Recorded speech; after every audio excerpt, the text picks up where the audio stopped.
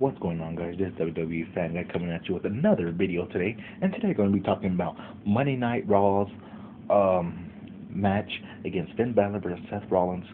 Of what we saw, the unthinkable, the band moved, the curb stomp, um, brought back to life. Um, Seth Rollins, a hell of a match with Finn Balor. He beats him with the curb stomp out of nowhere. What a move. I'm not sure if it's gonna be a permanent move. I hope so. I hope this is big stuff for Rollins, as I'm a big fan of his. Uh, I hope we see this is his temporary move, as you saw other finishers that he done since it's been banned in the past. I don't. Hopefully it's not no more.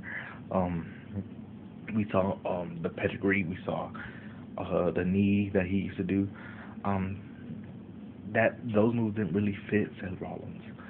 It was the curb stomp. It was the curb stomp that was a blueprint for Seth Rollins, and we just saw one of the best finishes on Raw in a long time. And it was very appropriate of me making this video because it was it was an awesome reaction.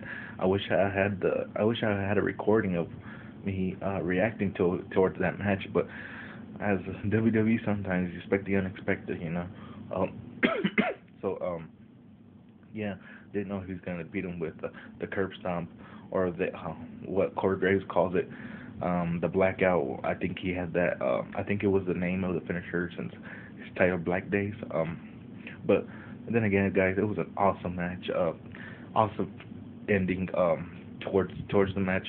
I hope this is his finisher. I hope with that, hopefully a heel turn would be just icing on the cake for Seth Rollins, or not big stuff for Seth Rollins, because he is the main eventer and he deserves to be in the main event. It's been a long time that he hasn't been in the main event picture. So yeah, guys, the curb stomp was great. Um, great, great match, great ending towards the match, towards the end. I hope awesome things coming up for Seth Rollins. Especially, I hope he stays with that finisher. Hope since they usually let him use it, it's unbanned already. So they won't let him use it if it was still banned. So yeah, I think we saw the beginning of the curb stomp comeback, and I'm really excited for it.